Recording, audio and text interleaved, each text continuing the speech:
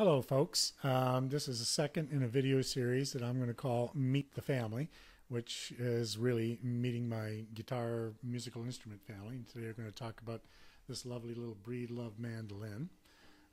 This is my main mandolin. I have another one that's it's a pretty funky, cheap, Korean mandolin made years ago, but this is the main one that I use. And it's a breedlove, and I think it's the Oregon model, which I think breedlove is discontinued, and they certainly continue to make some really nice mandolins. And I've had this one for I don't know, 4 years, maybe 5 years, and I do a lot of my composing on it. And it's also kind of a little bit of a tech tip thing here too. When I bought this mandolin, it didn't have a pickup.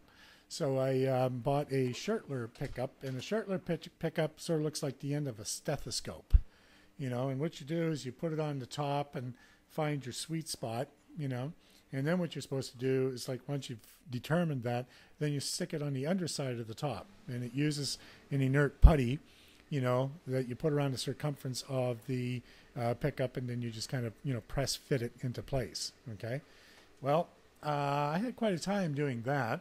I found its sweet spot, and I got the pickup inside and ran the wire out through here for the jack, and I tried to position it, and trying to position it and press it into place. I had, coat hangers and all kinds of stuff trying to get this thing done, and I was having no success in any way, shape, or form.